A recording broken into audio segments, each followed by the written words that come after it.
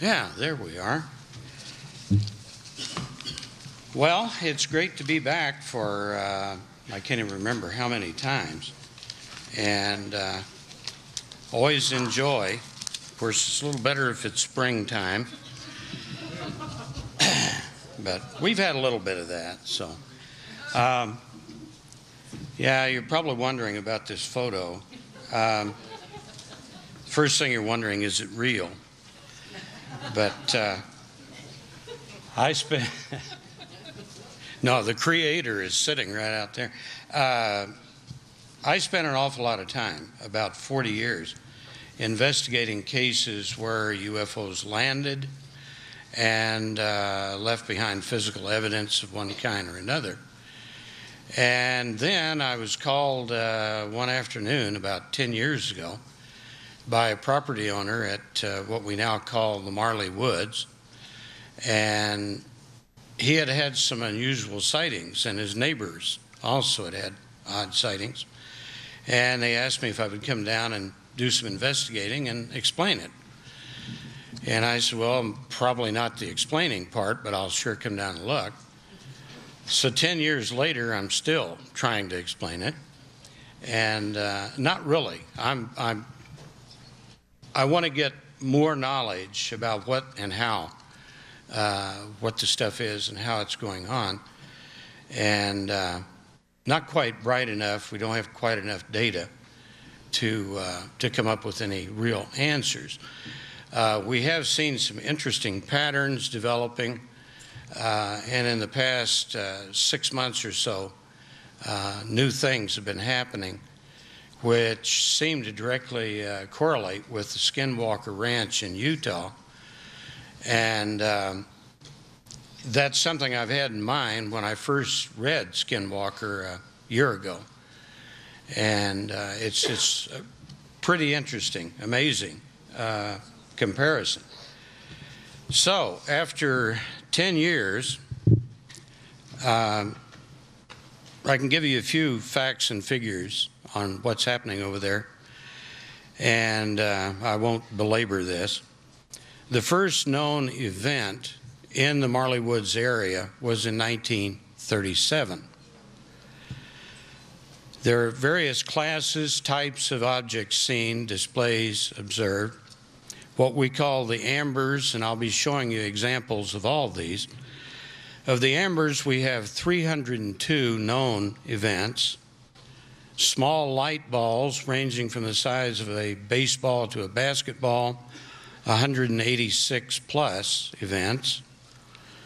What we call the mystery lights, which are two objects, one that appears consistently at exactly the same spot in the north and the other in the south. We have what we call the light mass, which is a large object that appears suddenly on the ground and is visible at a point about 8/10 of a mile from where our usual vantage point. And the event's duration lasts from an hour to an hour and 30 minutes, so plenty of time to photograph it and observe it, and as we're trying to do now, get much closer. We've had physical trace cases, 31 in the Marley. We've had 16 structured objects reported, and a fascinating class is the unseen force. We've had 6 of those reported. Unusual horse and cattle deaths, 22, and most of those in the very recent, in recent days. And a large unknown animal, 13 events. When I began all this, I didn't actually think I would ever get to a point where I was chasing large, white, hairy animals, but it's kind of fun, really. But I'll show you what we've got so far. You can make up your own minds is what we're looking at.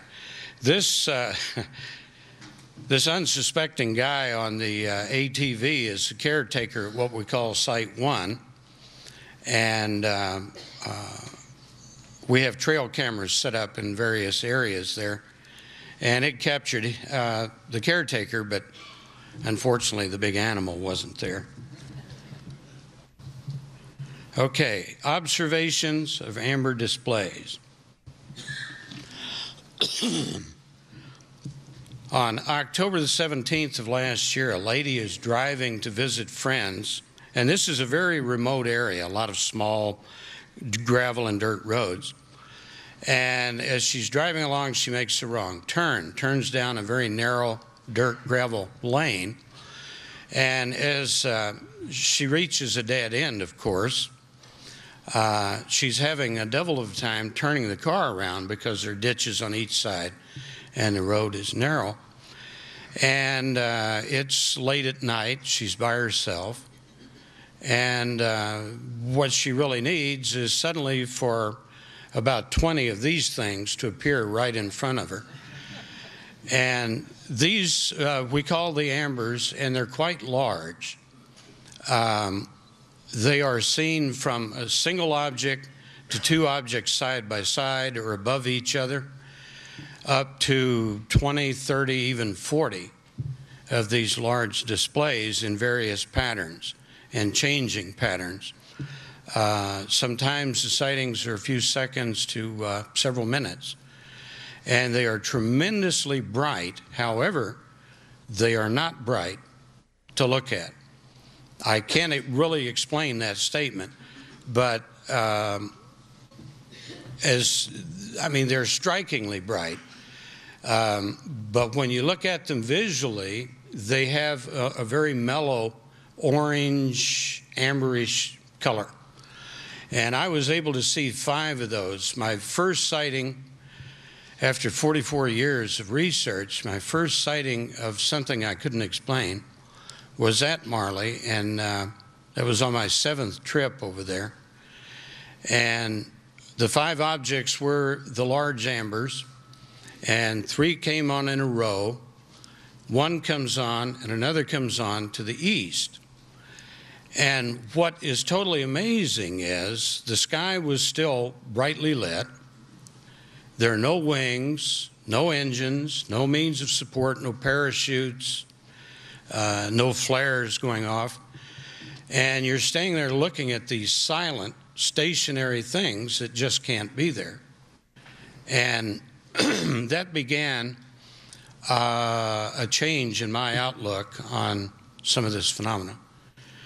And it's been pretty profound for me. For years, many years, you know, I was the nuts and bolts guy. And after seeing some of this stuff, it's cut a little shorter to just the nuts guy. I do believe UFOs are solid objects with mass, because we were able to determine weights of 7 to 14 tons at landing sites from the landing imprints and so on. So I have no doubt that they are solid physical objects at some point in the observations or in their being visible.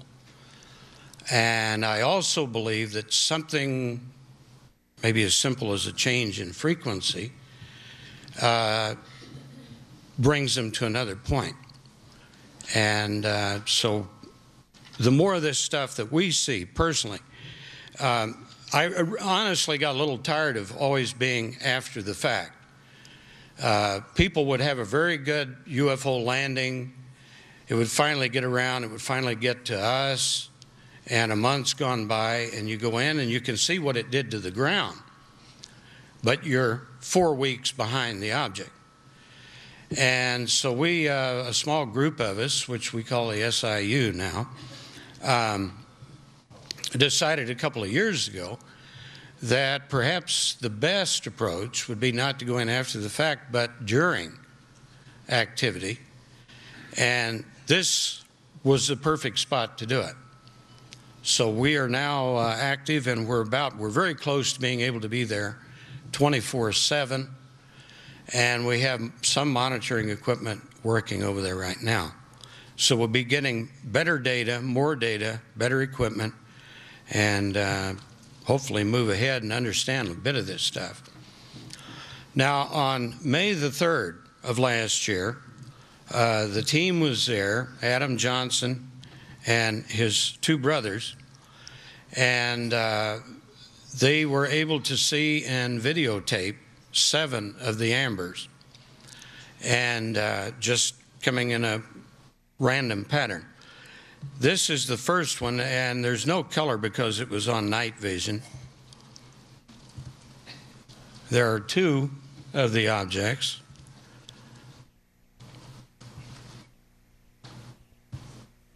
And this is a digital still of one of the ambers, and it's quite frankly the best photo I've seen of the ambers.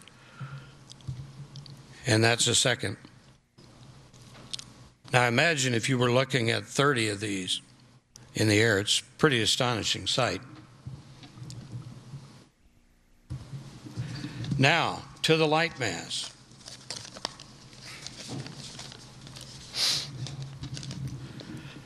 On the 12th of December last year,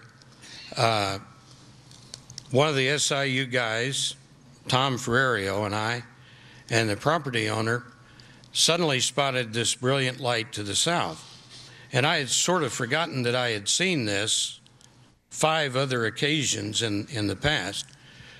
And after we watched it for 2 or 3 minutes, we started videotaping. And this thing was visible for an hour and 23 minutes. And that was a still taken from the video. This is the actual location of the object. And right behind the area I've denoted as the white area, you'll see 2 tree trunks that come up. And later you'll see this in a telephoto shot I made in 1999. Now these are stills from the video, and this is coming from the faintest stage to the brightest, all on the same scale.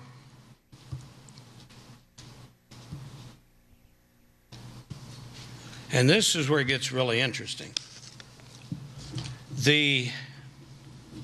What we call the central artifact is visible there.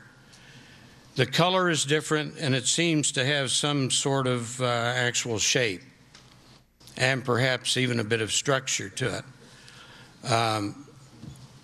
That appeared on 5 of the 1/30th of a second frames on the video. And obviously we want a much closer look at that. Now, what I'd like to do, I'd like to call Tom Ferrario up to describe, because I don't want you to think I'm the only one seeing this stuff, the events that took place while we were on this hour and 20-minute episode. Come on up, Tom. Yeah, it was, as Ted was speaking about this, it's quite unique. And this is one of the few places that we've inserted ourselves in that had actual, what we like to call, contact with this. And the unique thing about the object was that this thing, the luminosity of this thing just pulsed so large at times. And as the artifact, like Ted describes it, actually seemed to have structure. And one of the things I'll let Ted maybe go into later in more detail, that we actually went to the site, and the property owner was at our vantage point, remained at that vantage point. So we tried, after 20 minutes, we thought, well, we can maybe get to this artifact. So we went out in chase of this artifact. And one of the interesting things about this was that when we got to the site of the artifact, and this led us to have a conclusion, have a really mind-bending thing, that this thing is actually, we really feel now, directional. Because when we were in close proximity, the property owner had our taillights in view. We were just a couple hundred yards from the artifact. He also had the object in view. It never changed in location and pulsed in size a little bit. He was able to see our taillights, and we were not able to view this structure and light any artifacts of the light from this object at all. So it's sort of like we described tunnel vision at that point. that the property owner could see it from one specific point at this, and which was really a unique experience because that taught us so much at that time. And one of the other experiences that Ted and I have had directly with this object, and this is such a departure from so many places we go and put ourselves into, is that we actually feel that this thing exhibits intelligence and reacts to us, because at one point we were leaving this site and the cab of the truck lit up, illuminated, and it was like a truck with dual headlights came on behind us. And similar to I might just, it was similar to the scene in Close Encounters. And but this thing illuminated our whole cab of the truck. And we slammed on the brakes, jumped out of the vehicle, and it just extinguished like that. And we could not see the light source at that time. So it was quite an experience, one of the few I've had in the field personally. And but it all centers around this artifact. And that's a little bit, and then we might let Adam go into some of the other. Yeah, let me wind this thing but, okay, thank you, Tom. Okay. So I'm not the only one. Well, I didn't want to go that far. This is a closer upper of this central thing, and this, believe me, is very intriguing. And we're going to have these particular images enhanced beyond what we can do and see what's going on. And one individual, well, actually two, looking at these images, the first thing he said was, well, is this like looking into a tunnel? And that makes my hair kind of stand up, as it usually does anyway. But because 5 years ago, if you'd have mentioned a portal to me, I wouldn't have been nasty about it, but I wouldn't have paid a lot of attention. And this whole business over there, the more I see, it really brings it home. When you personally can see it and listen to all these credible people, you'd believe about anything else reporting this stuff. You have to change with what you're seeing. And I base all my beliefs, if you can call them that, on the data, not on things that I believe. Now, this photo I took in 1999 of this same device, whatever.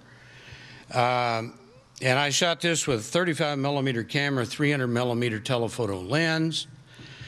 And the really interesting thing about this is, if you notice behind the bright central light, there is a sort of dome that's illuminated with this yellowish and orange light.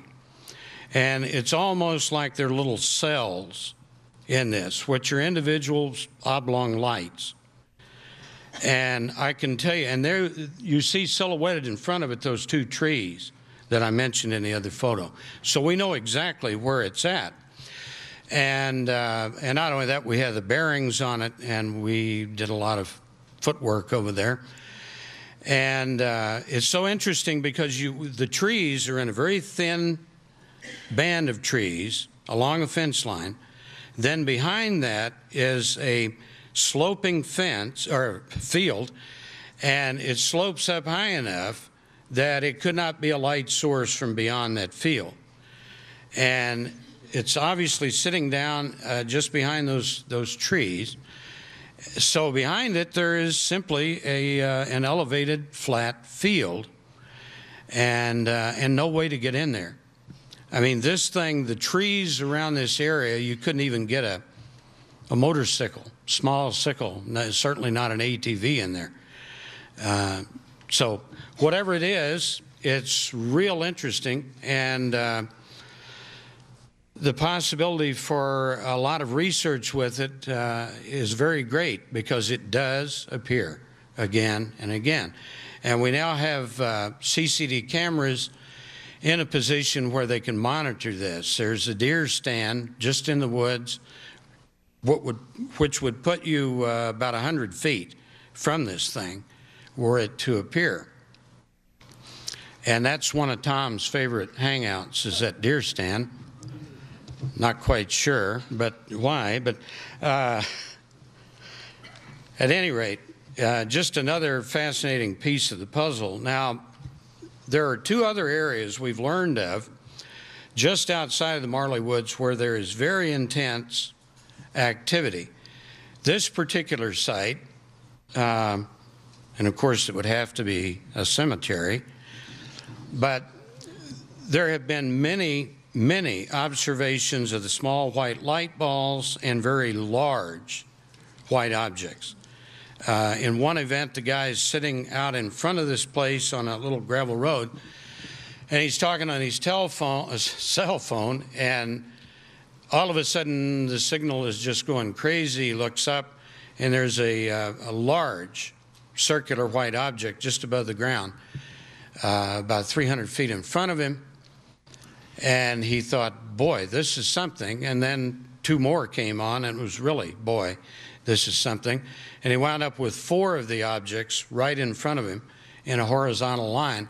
And the interesting thing about all this stuff, it does not illuminate anything in front of it, below it, or around it. Absolutely a self-contained light. And even as they're moving along 3 feet above the ground, there's no illumination of the ground or the nearby trees. We've had the light balls fly over the backs of a herd of cattle. No reaction from the cattle at all, and they presented no illumination on the animals. This is yet another new site that we've learned of. And the little white balls indicate the first sighting that we obtained from there. A small headlight-sized light ball was seen by 3 people sitting inside a church after services, and they see the object near the ground, and it's stationary at this point in the cemetery. And suddenly it goes vertical about 6 feet. 6 feet to this side, 6 foot to this side, back to the middle, down, and keeps repeating this pattern. And we've had lots of reports in Marley of white objects, and the witnesses described their motion as like a yo-yo, up and down, so forth. And I was talking the other day to probably the leading visual effects experts in this country, or the world. And we'd been talking about these things, and I came to the yo-yo thing, and he is very, very interested, because he says the very latest technology has presented the government with a project where instead of using stereo vision in a ranging or survey object or satellite or device, if you use a single lens object and do the up and down ranging, you get the most accurate presentation of whatever you're trying to survey. So he's very interested in that. Structured objects, we've not had a lot of those. We do have some daylight video of 2 structured objects which were flying along a nice bright blue sky, 16 witnesses, and several of them had video cameras. One guy was really quick, he got it, and the 2 objects are flying along like this. And all of a sudden, the lower object, without slowing or stopping, reverses and heads in a almost vertical ascent and disappears in the opposite direction. We've had instances where a very large object, the size of a football field, blocks out the stars. It's long, it's a cylinder, and the entire underneath has countless small white lights. And they were able to obtain video. It does not show the silhouette of the object, but all the little white lights that indicates its shape. And what was really cool was this thing was flying east to west, no sound, passed right over the witnesses, And as it just reached a point to the west, it suddenly divided, and half of the object flew away to the south, and the other continued on to the west. And there were 4 additional witnesses to the splitting, and that object going south flew right over those 4 people. Now, this was an event in which 2 people saw 2 bright objects in the sky, and they put binoculars on them and could see that they were saucer-shaped, and each had a dome. And in that dome were multicolored lights, and the dome seemed to be rotating at a very high rate of speed. And the 2 objects were one above the other, and they were identical. Well, as they're watching these things for about 10 minutes, suddenly to the north they see a bright object coming from the northern horizon. And it's traveling so slow it takes 25 minutes to reach the point where these 2 saucer objects are. And as it reached the 2, it suddenly turned into 2 saucer-type objects. And instantly, they had a sort of square with each of the saucers at each point of the square. Then, as they watch, the 4 objects suddenly merge into one very bright object. Then they separate again. And as they're hanging there as 4 objects, as you see over to the right, there developed a faint curtain of light which seemed to connect the upper 2 and the lower 2. Then they merged again into one very bright central object, which developed what looked like a tail. And the tail would separate from the object, go down to the ground, remain there for a few seconds, go back up, rejoin, and it repeated this process several times. And these are extremely credible people. That's their sketch. And as you can see, we use only the best sketch paper. Have to keep that scientific look at all costs. They did manage to take some photos. Unfortunately, they're not very good. They do show there were 2 bright objects there. And as all the activity was going on, then they were presented with several different types of lights. Now, the mystery light, 186 known events. The mystery light appears at the spot indicated, precisely that spot. I put a very high-powered astronomical telescope on that spot, and you lock everything down. The next time it appears, that's where it's at. And this telescope, believe me, has an extremely narrow field of view. So number one, that's kind of interesting. And as the property owners continued to watch this thing, there's no real pattern. Sometimes it will appear 7 nights in a row at varying times. Sometimes it will appear and not appear again for 2 months, 3 months, 7 months, and then a grouping of events. And it does different things, but primarily it just sits there. And if any of you are familiar at all with Skinwalker, there was an event where and the first time I read it, instantly I thought about this light. The owner of the Skinwalker property would go out in the evening, and there was a particular tree stump, and he would take his rifle with a scope on it, put his elbow and the rifle and the scope on this thing, and it would be in this same spot exactly.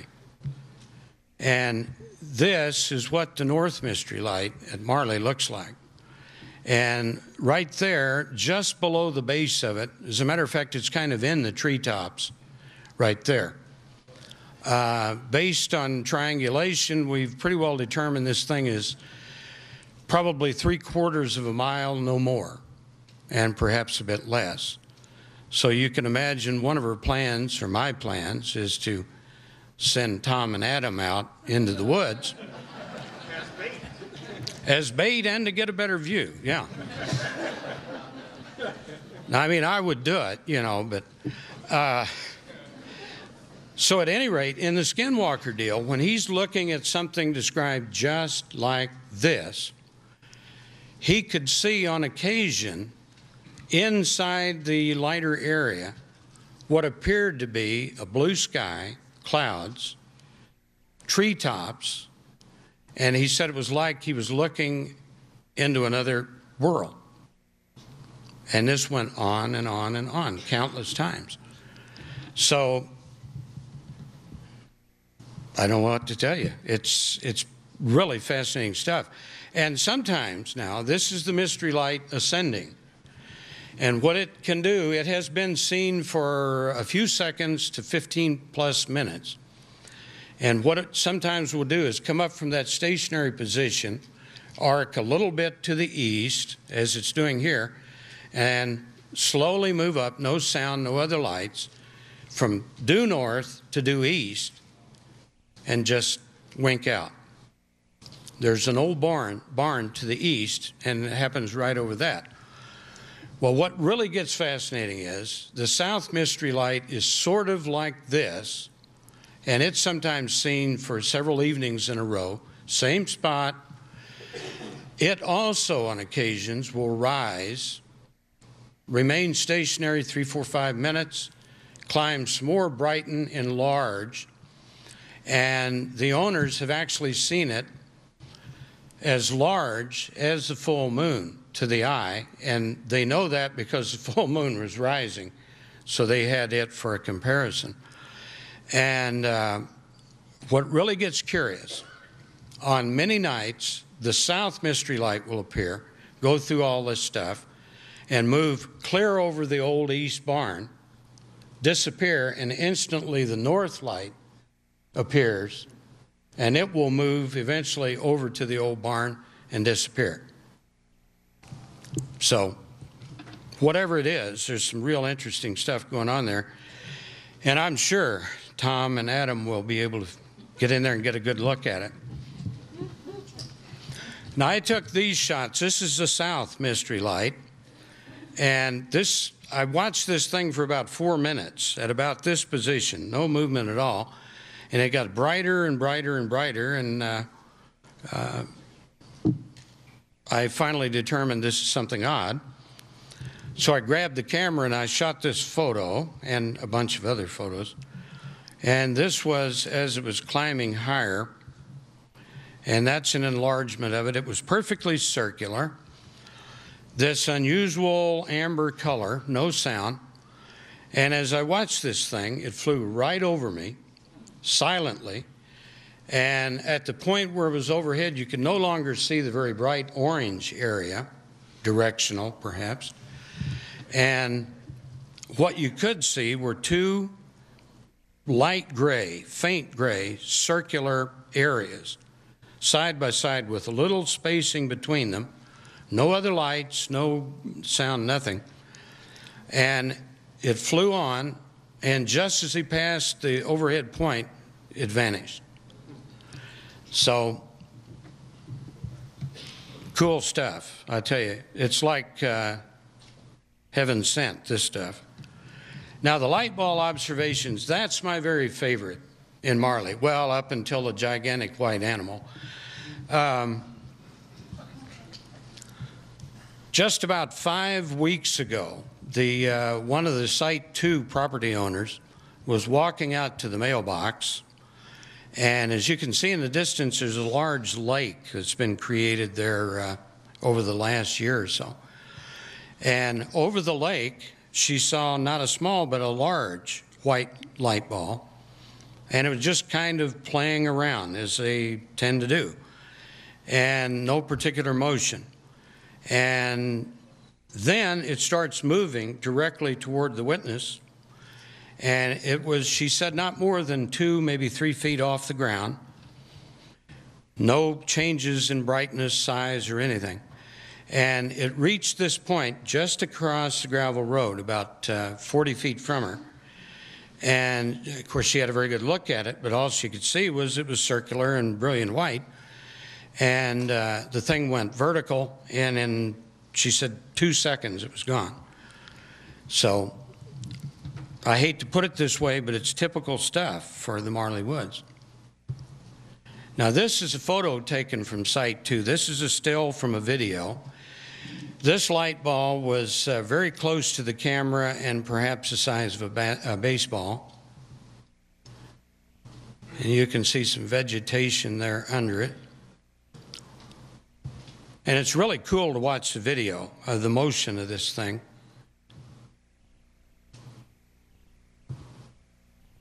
Changes shape occasionally, or is moving a little faster. This was a pretty cheap surveillance camera that he had set up. And the camera was about 30 feet above the ground near some trees. And he's obtained some really, really good light ball images. Now, this is the crown jewel for us of the light ball cases.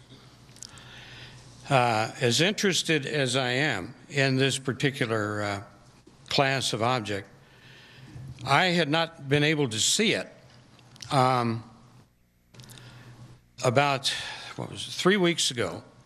I was at Site 1, it was about 11 o'clock at night, and I walked out of the cabin, the old cabin, and walked to the west of it. There are just tiny areas where you can get cell phone reception.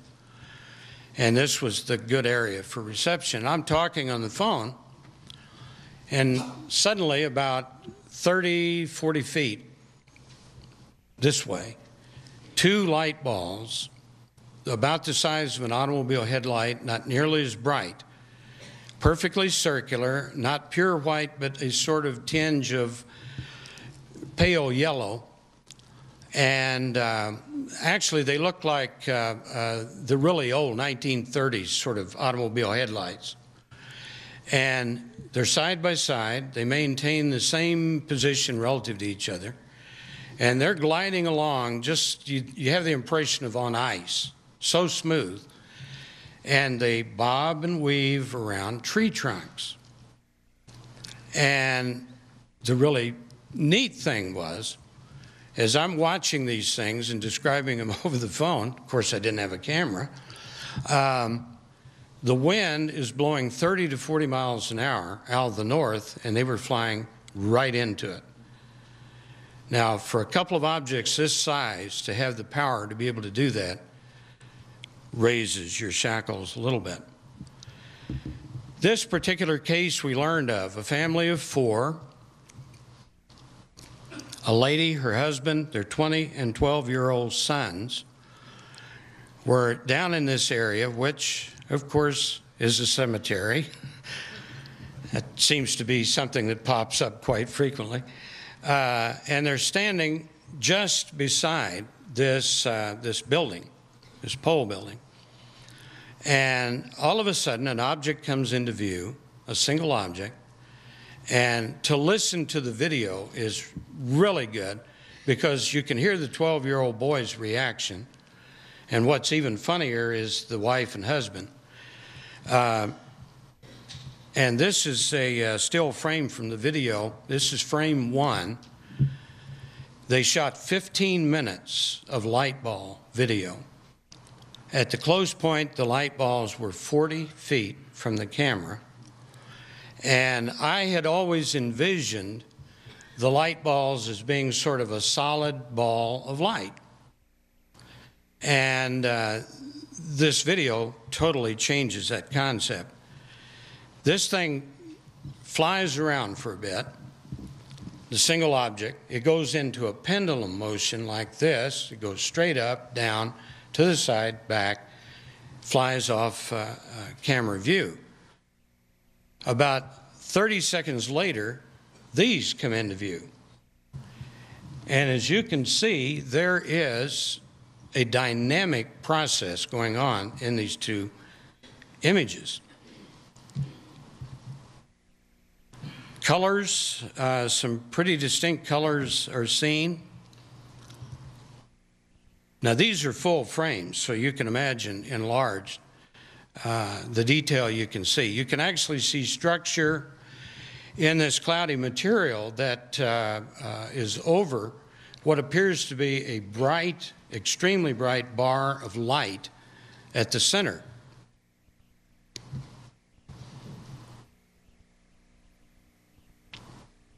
Now at the top you can see just a bit of the extremely bright section of light. Now, after they watch this, the two objects fly over to the east, and they take up station about 3 feet above the ground by a cedar tree. And as you listen to the video, they're describing what it's doing, and the husband's getting a little nervous because now it looks like sort of a long white dress. The two are connected, and they're just stationary, and occasionally they sway and move a little bit. And this goes on and on and on. And as they're taping, they move to the inside of this shelter, and they can hear sounds like something walking in the gravel right around the base of this shelter building. And yet, they can't see anything. And there's enough ambient light that they could have seen something. And then they hear odd noises on this picnic table. And so they're inside trying to figure out what these sounds are. The 12-year-old boy is out in front of this building, and he starts yelling, you know, come here, look at this. And he's shooting cell phone photos, the best I've ever seen, of a blazing, intense red small light ball, which is stationary over that far corner of this building and not 2 feet from it. Inside, before they step out, they're shooting video across the table, and coming from just above the table up near the top of this building are moving wavy lines in two bands, one red and one blue, and that's the only point in the 15-minute video that these bands of light are visible. Well, it just happens this thing, which is extremely powerful just looking at it, is emitting what? An electromagnetic field? Who knows? But somehow it's being picked up by the video camera, and they hear this sound again in the table. And they're standing out there looking at this. Well, finally, it flies over, it goes out, it joins the two that are by the tree, and it goes on for the full 15 minutes. Before they just disappear. And what I found when I finally got to talk to them at the site, I was very interested in this sound. You know, I said, well, what did it sound like? Well, I don't know. And so the father gets up on the picnic table, walks on it, no, jumps on it, no. And he got off of it, and I just had the thought, and I got hold of it, and this is very heavy table. And I scooted it an inch or two on the concrete. He said, that's it. And this was while the light waves and this red thing was right there. So you might theorize that it was emitting enough power that it actually either pushed or pulled the picnic table an inch or two across the concrete floor. And we do know that small objects like that have levitated automobiles, trucks, people, all kinds of things off a road or a field or whatever. I've got several hundred cases like that. So, and then the story gets really good. These people, and it actually at one point, the young boy says on the video, on the audio, he says, something just ran across the ground. This would be the other side of this, between it and the fence. And when I questioned him about it, I said, what was it? He said, it looked like a real big dog. And yet they never actually saw it, big dog. So at any rate, he had these really good cell phone photos of especially the red object, and they had beautiful video of it. And they were not the most expert folks at videography. And so I was just constantly on them, you know, I've got to get a copy of this. And we were down at this site when we were talking about this, and she said, okay, we'll go up to the house, we'll make a copy. And before we could get to the car, I noticed she was shooting video that night a round of the people there and everything. And I thought, please, no. And so we got up there and we started copying her original video. And just as it was coming to the part with the red light, it goes to that night's videotaping. So we got 15 minutes of it, but we didn't get all of it. And I wish I could show you this red thing. It's astonishing. And I might point out the reason you're interested in small red lights. At Skinwalker, the red lights, small reds, small blues, would have a tendency to lure like 3 dogs off into the woods, and the owner would follow them and would find 3 melted dog puddles. So the red and the blue, at least at Skinwalker, tendency to be pretty bad dudes. And speaking of that, unusual horse and cattle. This is a very recent photo of where a herd of cattle broke through the fence, broke through a tubular steel corral, knocked down a couple of tubular steel gates held together by a logging chain. And they had been doing this sometimes 3 nights in a row, sometimes 1 time, sometimes twice a week. And it was a very calm herd of cattle. And suddenly, they started displaying great fear, a lot of angst. They were very, very anxious. And it got to a point where the owner couldn't even approach his own cattle. They wouldn't let him near them. And the final event came this was after a period of maybe 2 months. In daylight, he was standing just north of the old cabin, watching the herd. The whole herd was down in one field, nice, bright, clear day. And all of a sudden, it seems something is collecting the herd of cattle into a very tight pack, and then driving the entire herd into a corner of the field, tightly into a barbed wire fence corner. And it held them there for quite a long period of time. And he could see nothing around, above, in that was doing this. Again, back to Skinwalker. In daylight, the owner, his wife, and son watched as an invisible something separated an entire herd as it was walking through the middle of the herd, part of the herd going this way, part this way. Again, these cattle were extremely fearful. And all they had was a compass, but they could follow where this invisible thing was with a compass needle.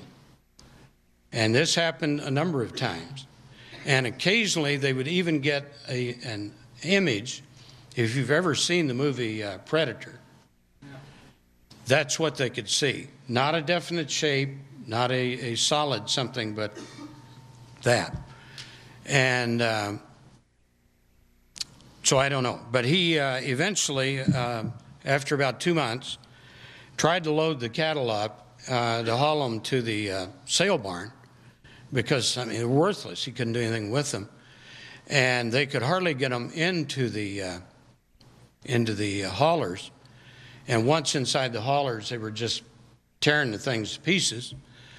They got them to the sale barn, same thing, so you can imagine what kind of sale that was. But he had to get rid of an entire herd of cattle. And the good point for us is he now has a new herd. And so we're quite anxious to monitor what kind of and how fast changes start occurring with that herd. And we have cameras set up where hopefully, if it's visible, we'll be able to get it, put it that way. Now, I shouldn't say you'll like this story, but it's, he had a prize, the same rancher had a prize horse. Very gentle animal. He rode him every day. And as usual, he drove onto this very locked property. And he drove up to the corral, and the horse is standing there, normal, nothing different. And he got out, he talked to the horse, petted it, got back in the truck, drove to another section of the ranch. 15 minutes later, he drove back up to the corral. No horse. Part of the tubular steel corral was busted outward, and he looked up toward this old wooden barn and noticed that the two big, heavy wooden doors had been beat up and pushed in. And so he walks into the barn, and he found his horse. And what he found was horse pieces and blood, all the walls, the floor, 15 minutes. And he even made the statement, he said it was like the animal had exploded. And if you're familiar with this field, you know of a couple of things that could do that without ever touching the animal. So it's not only interesting stuff, it's a little worrying in some ways. What these things might be up to, and what reason. Why do they pick on cattle? At this ranch, there have been almost countless mutilations. And the owner won't really talk about them. Now, he's at a point now where he will let us know when they happen so we can do DNA and looking for just samples for anything. And what normally would happen is he would leave a cow, typically a calf, go home for the night, lock the ranch all up, impossible for anyone to drive in there. And he would come back the next morning, the calf, nothing would be left except the skeleton. No fleshy material on the inside or outside of the calf. And within 5-6 feet of it would be a 10-foot seared ring in the ground. And it's repeated over and over and over. And on one occasion, he was riding this prize horse, obviously before the barn thing, and the horse almost threw him off. He got off to see if it was a snake or something, and he found 2 10-foot burnt rings that the animal wouldn't approach. And we had the same thing happen with 166 head of cattle on Site 1, where a 10-foot ring was found following the night before bright white objects in the area. And the ring was swirled, tightly compressed to the ground. The central area was actually pulled up slightly. I've seen countless numbers of those kind of sites, and it's a very typical UFO site. And 2 weeks later, he was trying to drive the cattle up the chute, which is 2 barbed wire fences, 13 feet apart, connects different fields. And the ring somehow was created inside that 13-foot chute. On the east side, there was a space between the edge of the ring and the fence, 18 inches wide. The other section of the ring, there was a space 6 inches wide. As they're driving the cattle up through the chute and they approach the ring, they go ballistic. And they start falling backwards. They're just everything to get going the other way. And they start bending steel fence posts, breaking barbed wire. So they drive them back down to the end of the chute, let them calm down, start driving them through single file. And 2 weeks after the ring is found, 166 cattle go by this ring in this 18-inch wide path, and not one set hoof on even the edge of that ring. We couldn't find anything unusual about the ring, and we couldn't sense anything unusual, but obviously horses and cattle can. And in some instances, dogs are very good witnesses. Before I travel on, more proof that I am not the lone lunatic at Marley, I'm going to have Adam Johnson come up and describe an event that he and Tom had while I was just 300-400 feet down over a hill from them, and I didn't get to see it. Adamski. Basically, as Ted said, he likes to send me and Tom into the woods. And a couple months back, a very, very chilly night, probably 5 degrees. I can remember that, believe me. We basically on Site 2 of the Marley Woods, we kind of decided to go out and set up a little base camp in this tree stand that was below a ridge, which was probably about maybe a football field distance away from where Ted was, up atop of a hill. And basically, Ted was observing stuff up there and everything above us, so we had that vantage point covered. And basically, me and Tom were in the tree stand, covering east and west down in this field, where they've had lots of observations of light balls, and the little white light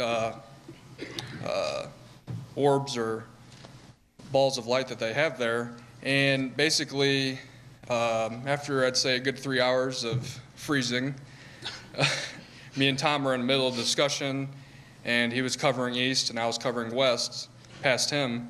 And basically just out of nowhere, there was a bright light that just came through, not at the top of the hill, but somewhere at the top of the trees, angled downward, was a beam of light.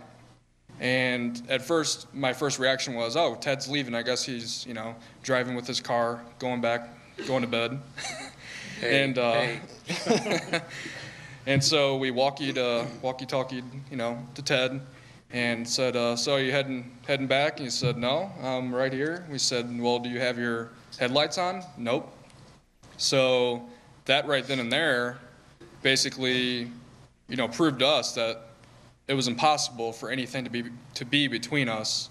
I mean, it was impossible to be anybody to be there between us, especially with the size of the light that cast it on the field. And from Ted's position, you didn't have any observation of this at all, but me and Tom did. And this probably lasted, I'd say, a good maybe 45 seconds or so, and kind of scanned the field a little bit, and then it came to a stop. And that's when we walkie-talkied and everything. We were kind of discussing this, and then it just went out. And after it went out, I'd say probably within the next minute or so, I kind of observed back there. Peripheral vision caught one of the light balls, very faint glow of it, and then that just basically went out just like the light. And that was all that we had that night. But that's pretty much some of the strange stuff that goes on there. And like Ted said, a lot of the objects really don't cast a lot of light, but it seems like in some instances, maybe when it wants to catch your attention, or play tricks with you, it maybe, I guess, likes to cast this light out and, try to catch your attention and see how you react. I might just add, the following morning, Adam and I went out and tried to recreate the scene, and we went to the deer stand, went out into the field where the light swept in front of us, and came up to there, and there was a light snow on the ground that morning.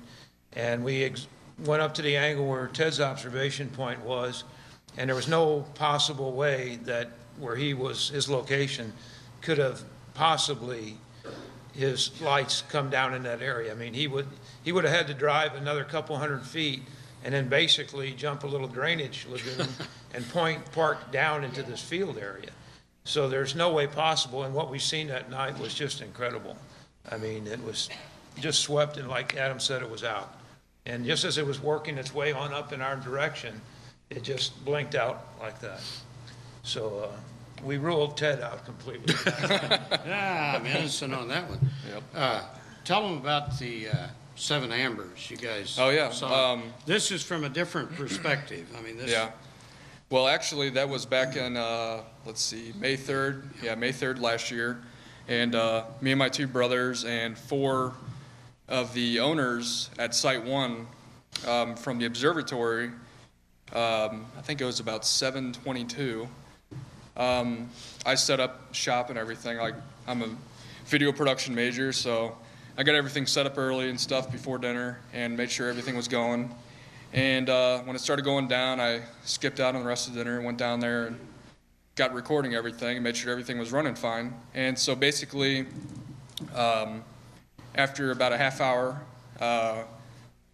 one of the owners screamed out, there it is, there it is. And so then that's when the observation started of the ambers. And that was the first time I've really seen anything that I could not fully explain. Like, I've seen the mystery light and stuff, but at first, seeing that, you kind of think, that could be something else, or you're not really sure about it until you look at it frame by frame, video-wise. But so this was the live event for me, was really, really just one of those events that just knocks you on your feet. And if you ever want to see the video, I don't think we have capabilities to show it right now, but it's on YouTube and it's also on our website, ufophysical.com. Basically, there are, as Ted described earlier, 7 objects, and the objects come on. There's one of them that comes on initially, and we have to shift our camera because our camera is initially focused on the mystery light's location, because that's what I've previously seen and was set up to image. And basically, as it came on, I had to basically pan my camera over, and I had to steady it and everything, and I just let it run. And you basically saw, as I said, one object come on, and then it goes out, and then you had another object, and then another object underneath it. And this is all within, a matter of 20 seconds of each other. I mean, it's pretty simultaneous. And to wrap it all up, then you had a couple more. One came on after these ones, after this little arrangement shut off. Another one came on, and then I believe another one came on. And, that really just, it's hard to explain. But that's pretty much the stuff, and yeah, I'd check it out online. Thanks, man. Yep.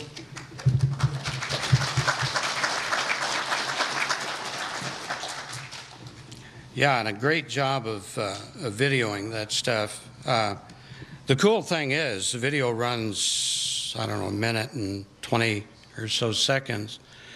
And these guys are professional videographers. And all you can hear as each one of these things appears is, wow.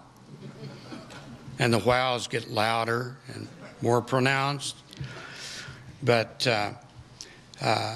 before we get to the National Enquirer section of this,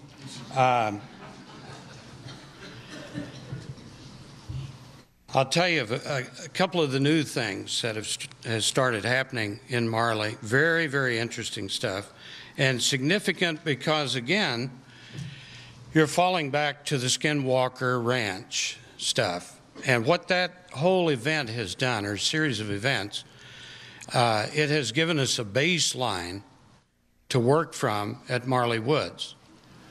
And very significant and extremely strange stuff at Skinwalker.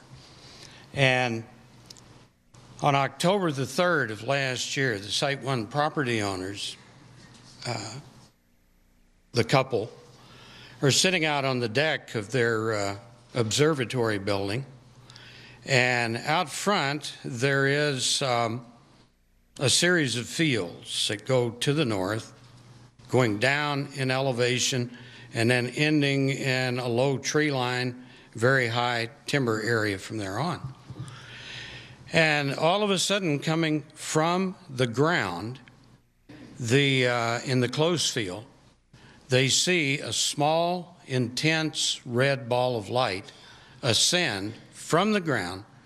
It comes up like this, lays over in a semi-horizontal trajectory, and they can see it for about 2,200 feet before it disappears behind very dense trees. As it disappears behind the trees, out of the corner of their eye, they see a second identical ball come off the ground at the same spot, and it follows basically the same trajectory. And that one is followed by 6 more, one at a time, totally silent. And believe me, out there, you could drop a pin down in the field and probably hear it. It's extremely remote and very quiet. And so 8 of these things come off the ground and fly away. And of great interest is, about a week later, in the same line of sight in the field, they're sitting out there and a bright circular thing lights up. It's actually quite similar to the light mass, except equally divided down the middle. The west side is a bright red, the east side is a bright orange. And this thing is shimmering, extremely brilliant, goes on for a number of seconds, winks out. And I was put in contact with a science professor outside the area who is also a professional pilot. And he was flying his light aircraft, he and his wife, back to a small airport. It is a commercial airport. And they land, and they're in the process of readying the plane to be pushed back into the hangar when his wife looks up, and at the far end of the runway, she said, "What are those?" Two little balls of light, side by side, separated by perhaps 3 feet, size of headlights, about the brightness of headlights, are coming almost down on the runway, right down the runway. So they watch as these things come down, get closer, and pass directly by them at a distance of about 100 feet. And the instant they pass this spot, they can no longer see them. They can be seen from the front, but not from the side again. And so these are really extremely credible people who didn't believe in UFOs or flying objects. And the owner of the ranch, where all the mutilations and bad stuff goes, about 5 weeks ago, he and his wife saw a large white object to the east of their farmhouse, almost on the ground. And they watch it 10 minutes, 12 minutes, and suddenly it ascends vertically and becomes stationary. Then it moves this way and down. And up and down, they said, like a yo-yo. And it's interesting when you have a growing pattern of the same type of maneuvers and motions. So the stuff goes on and on. And you're soon here to hear an event that took place just 9 days ago. So it is constantly going on. That's another shot of part of the cattle damage.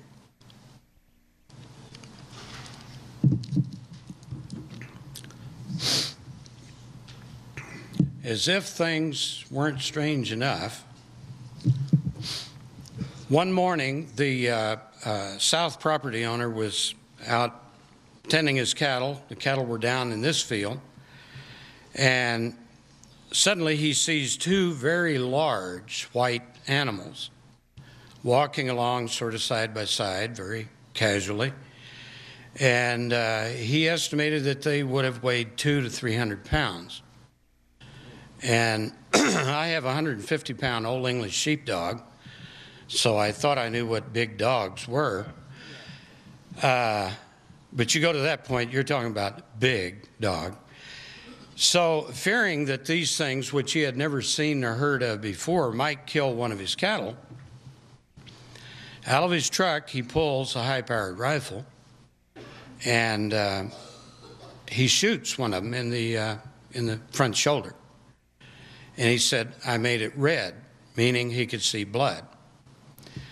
However, neither of the animals reacted to the shot, nor the animal he hit to the impact of the bullet. And they casually continued walking off and went over a 6-foot barbed wire fence. Back to Skinwalker. At Skinwalker, the family there one day, the husband, his wife, and son are standing outside, snowy ground, and casually walking up from the woods is what he estimated to be a 300 to 400 pound wolf-like animal. And it walks right up to him, and they're just about on eye level. Now this is a big dude because the guy it's looking at is like 6'4" or 5. And he has this, as he looks in the eyes, I mean, they locked eyes. And as he looks into the eyes of this animal, he's overcome with total calm. Everything's fine. Typically, if you or I had something like that walk up, we'd be screaming, going the other way, and I'd be yelling Tom and Adam to get it. But we need a specimen. But anyway, so he's actually feels like, boy, this is great. This is really friendly. In a split second, it's behind him with the head of a cow in its mouth, working severely on the cow's head. And so he yells to his son to go get his pistol. So the son brings him a .357 Magnum. If you know anything about guns, you know they carry a pretty good wallop. He stuck the .357 in the side, pushed it into the side of this thing, and shot it 3 times. No reaction to the shots, no reaction to an impact, no blood. The thing turns loose of the head, turns around, casually walks off down the field. So the guy and his son follow it, and it's leaving a lot of tracks as it goes down. It goes into a wooded area. They follow it through there. It goes out into a field. Tracks are clearly visible, and at a point 30 feet out into the field, the tracks stop. No going this way, no going this way, no coming back. So that's kind of interesting stuff. And on another occasion, his wife was driving their car into the ranch. Again, this is semi-daylight, and she stops the car to call her husband on the cell phone. And as she looks out the driver's side window, she sees some legs and a body. Well, the big guy is back. He's standing right alongside the car, and he had to drop his head to look in the window. And if that picture wouldn't ruin your day. So anyway, that's what was happening at Skinwalker. And so when we heard about these 2 guys and a high-powered rifle not dropping them dead, we started getting interested. And believe me, I swear, Scout's honor, we don't chase weird animals. That's not the sort of stuff that we do. But we don't turn away when something weird comes along. And so the next day, after he shoots and he sees them, his daughter owns an adjacent ranch, and she's out tending to something, and she sees the 2 large white animals walk by. No limp, no blood, no wound, no damage. And as a matter of fact, she told him, you know, they didn't seem to be injured at all, seemed to be fine. So then, about 4,000 feet north on Site 1, the property owner found some large clumps of white hair and a couple of barbed wire fences.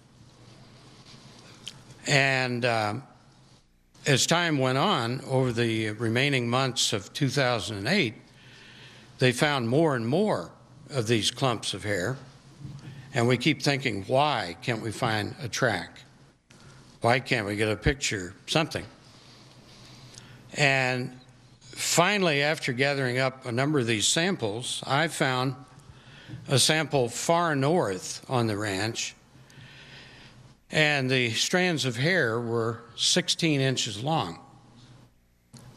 Now that's pretty long hair. Old English sheepdog doesn't come close to that, I'll tell you. And that's when we really started getting very curious.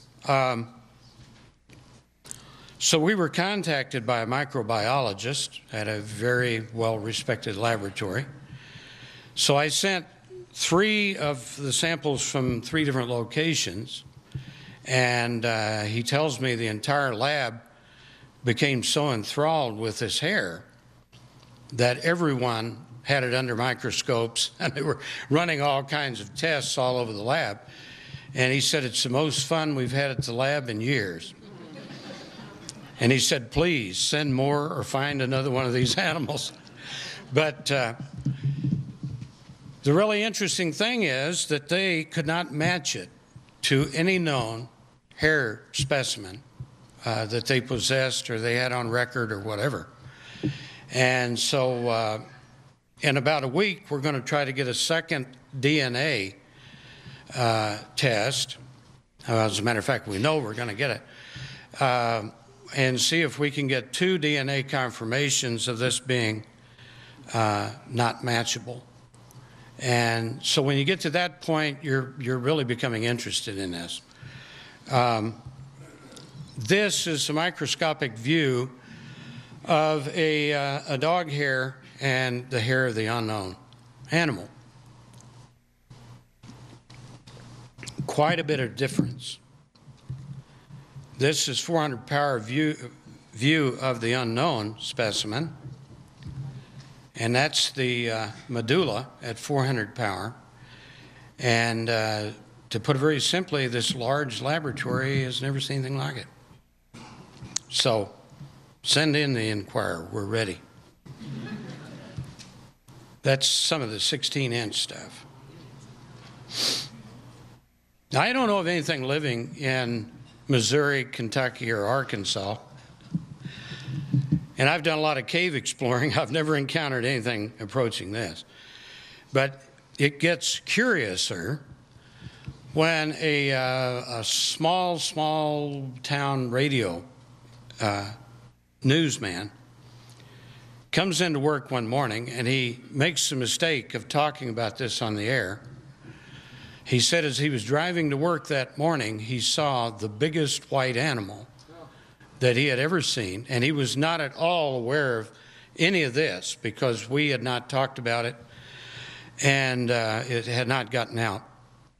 And he said, when I first saw it at a distance, my only thought was that this had to be some really enormous dog or wolf. That was until it stood up on its back feet and stood there. And he said at that point, he said, I know this sounds crazy, but the only thing I could think of that size and that mass would be a polar bear.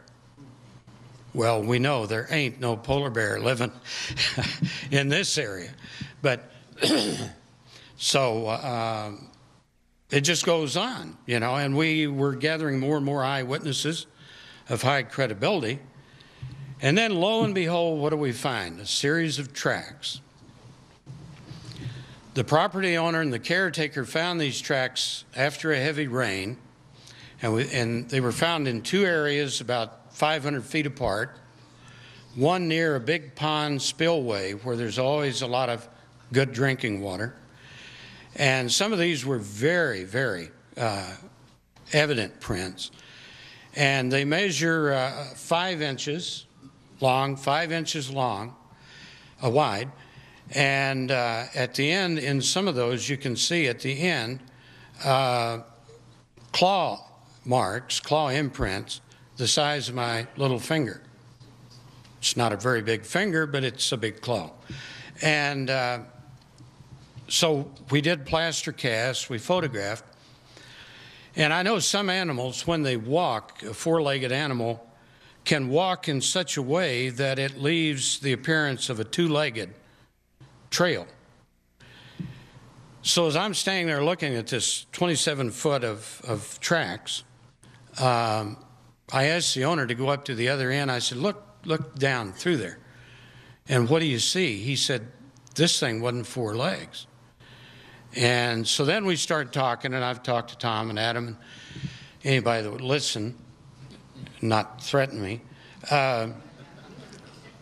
about the possibility, okay, you know, but the animals that can leave what appear to be 2-legged tracks don't leave tracks like these at all. They're totally different. And I can't even remember, Tom found some that could leave those kind of tracks. And they're not typically found at an area like Marley. But another curious thing about this is the top one of one of the imprints. But this is a really good part. You'll notice over towards the ruler, that hump there is the back pad, which is a pretty massive pad. and it has gone 1.5 inches into the ground. And I could take the heel of my shoe and I could get maybe 1/4 inch. And of course, obviously, you know, I'm under 150 pounds, something like that. But and so I start watching my sheepdog, you know, and she's a little uneasy. The way I trail her around, make her put footprints and stuff. And I think she believes I'm sizing her up for a burial box or something. And but believe me, her tracks, 150-pound dog, wouldn't begin to go into the ground 1/2 inch. And her tracks are about 2 inches in size. Here we're talking about 5 inches. It's a big foot. That's a big foot. No pun intended. We did have one Bigfoot sighting just outside of Marley. And Tom and the guys looked into it a little bit, and we know the witness. Why not? I mean, you know, we've got everything else going on there. But this is truly a fascinating thing. Now the real good part is that, no, we haven't found any droppings, so I haven't been able to test any of those. And you can always tell by taste on the droppings, you know.